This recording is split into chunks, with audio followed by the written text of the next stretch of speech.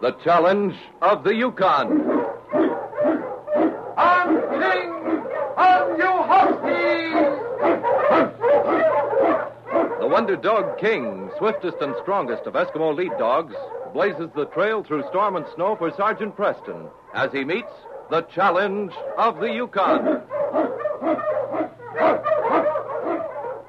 Sergeant Preston was typical of the small band of Northwest Mounted Police who preserved law and order in the new Northwest country, where the greed for wealth and power led to frequent violence and bloodshed.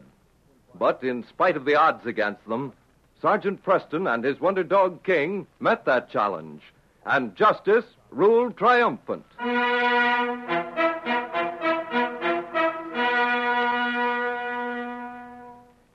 Years before the gold rush began, there were many men in the Yukon who knew gold was to be found in the rich soil of a hitherto unknown land, inhabited by Indian tribes and a handful of courageous white pioneers. Sam Benson and his partner Jerry O'Neill were among those pioneers. Sam had gone hunting for caribou early one morning, and in the small log cabin that was his home, his wife looked through the window, her eyes widening in terror.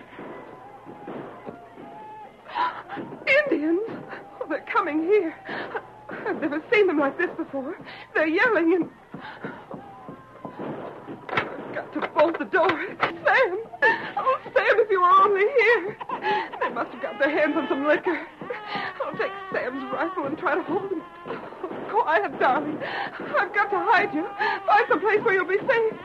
Oh, there's such a little bit of time.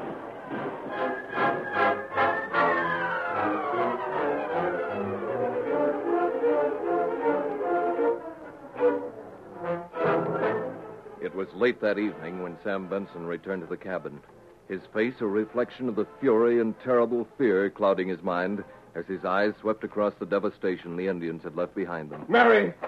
Mary! Sam, the Indians... If they've harmed Mary and the baby, I'll... Here she is. Mary. Mary, get some water, Jerry, quick. Don't stand there. It's no use, Sam. She's dead. That bullet went right through her heart. No, it isn't true, I tell you. Mary. Those heathen savages. They were full of red-eye. That's what it was, Sam. Remember, the trader in Lansdowne told us somebody was selling them the stuff. She died fighting, all right. Here's your rifle. I'll get them for this. Oh, the baby, Jerry. Where's the baby? She's gone. They've killed my wife and taken my baby. Come on. Where you going, Sam? I'm going after them. They think they know about killing. I'm going to pay them off for this bullet for bullet with interest.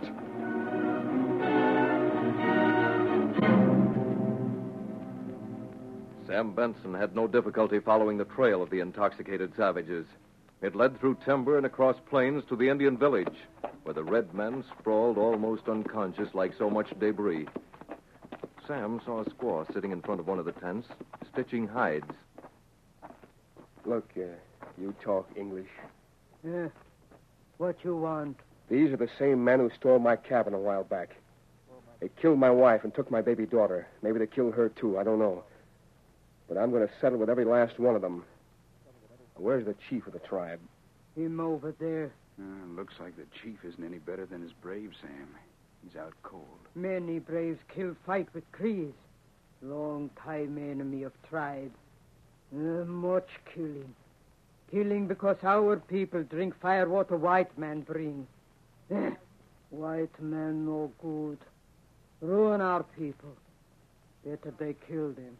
Better they come kill with guns. That better than this. How many were killed? Many men ride from village. Only these return. Looks like the Crees took care of your killing for you, Sam. What about my baby? Where's my little girl? The stoic Indian woman raised her eyes to meet those of the tall white man standing in front of her. Her fingers hesitated over her work. Should she tell this man that her own 2 children had stopped the wild bullets fired by the men of the tribe, killing them both where they stood? Should she tell him that when they brought the fair-skinned child back to the village, she had taken it to her heart? Baby's mother killed. Yes, by those murdering red-skinned heathens. Baby need mother. Need woman take care of baby. I wasn't asking you about that. Where's my little girl? Me not know. Sam looked about him, from one sprawling figure to the other. The wounds many of them bore showed him that the woman had told him the truth. There had been a battle with the Crees. Helplessly, he clenched and unclenched his fists, and then turned, striding hurriedly from the village.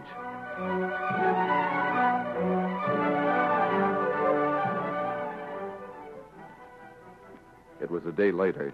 Sam Bunsen stood looking at the small cabin that had been home to him. Sam, I'd like to ask you something. Yeah? You went into that village with murder in your eyes. Whatever changed your mind? Not that I'm not glad it turned out like it did, understand? I don't hold with this eye for an eye business. You remember the wounded Indians we saw in the village? And how that woman told us about the ones that had been killed? Yeah, I remember. But none of them knew what they were doing. Sure. They'd all had so much rum, they were like madmen, fighting and killing. They get that rum from the men who smuggled it through, Jerry. I don't see what you're driving at. That woman said rum was ruining the Indians. A ruin that was worse than wholesale slaughter. So I'm going into business to sell them rum.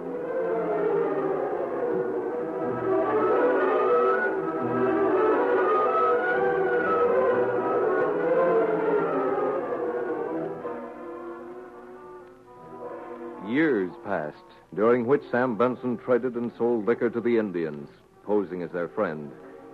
In 1898, white men migrated by the thousands to the Yukon, a sudden and sweeping migration that changed Sam's plans.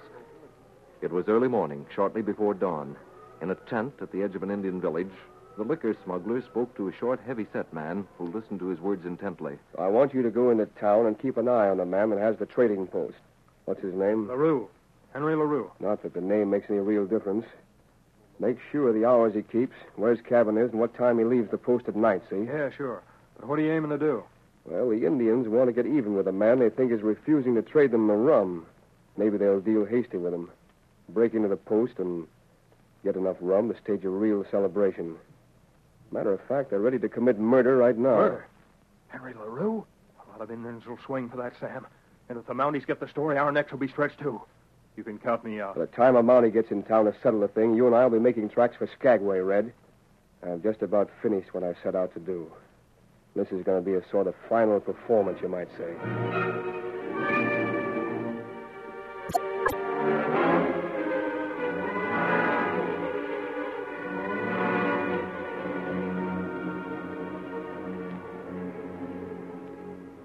Two days later, at the edge of a birch forest just outside Ferris City, Sam Benson stood talking to a tall, powerfully built Indian. Monista will come into town with me, see?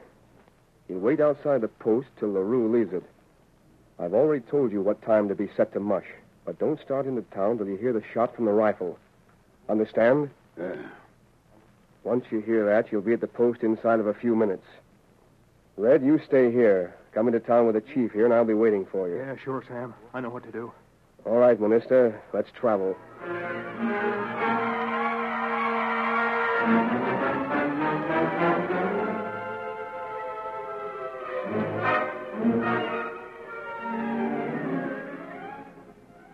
It was shortly before closing time at the LaRue trading post when Sam Benson opened the door and closed it behind him. Walking into the long, rambling room, he stopped short and stared unbelievingly. Sergeant Preston was standing at a counter, talking to a slim, dark-haired girl. Slowly, Sam Benson walked toward them.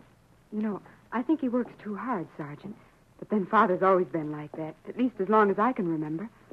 Oh, a late customer, I see. What is it you want? Some tobacco, I guess. Mm-hmm. I'll get it for you. You're a stranger in town, aren't you?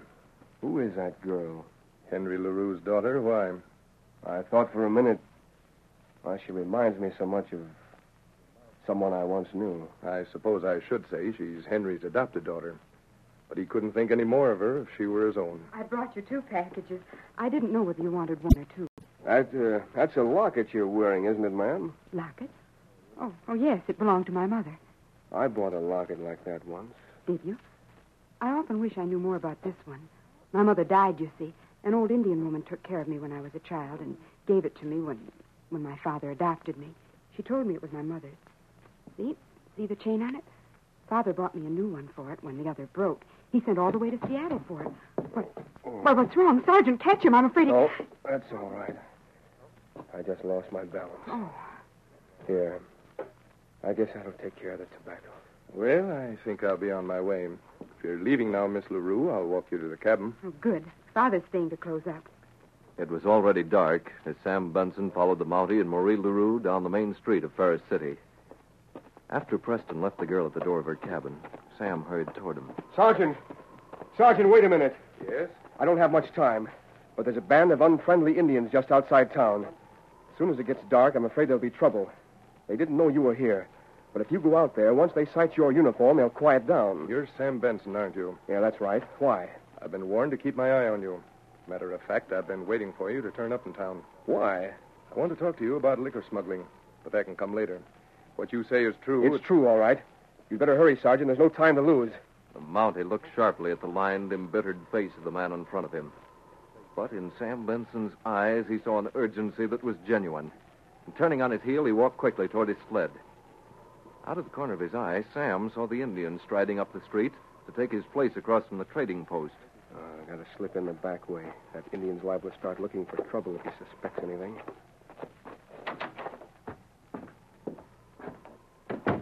Who in the world's coming to the back door? Don't seem to want to seem an obliging stranger, but I was just about to put the lamps out. What can I do for you? Are you Henry LaRue? Yes, I am. I don't believe I've ever seen you before. Is that your Mackinaw hanging over there on that hook? Well, sure it is. But why all the questions, stranger? You're acting mighty funny. I'm sorry, but... Oh.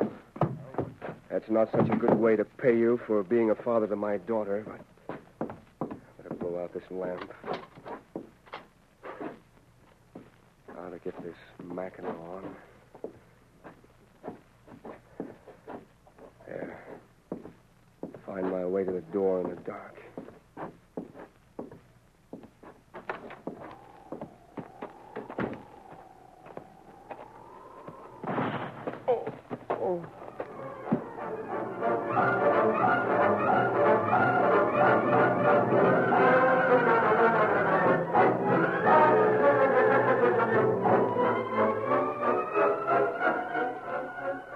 An hour later, Sergeant Preston stood in the relighted trading post.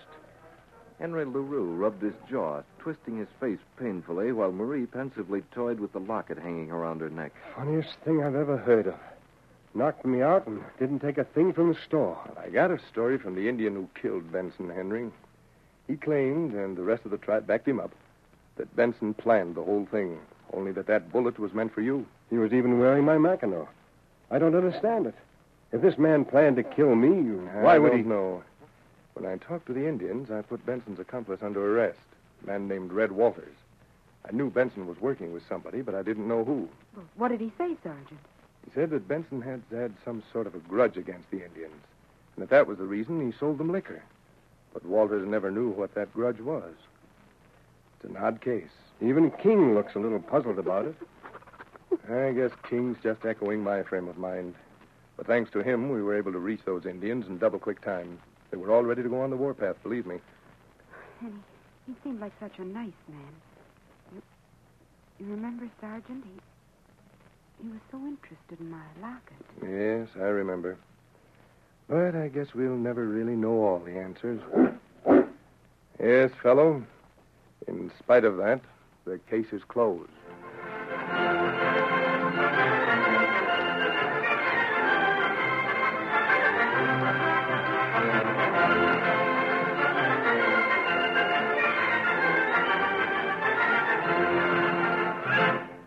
These copyrighted dramas originate in the studios of WXYZ Detroit, and all characters, names, places, and incidents used are fictitious.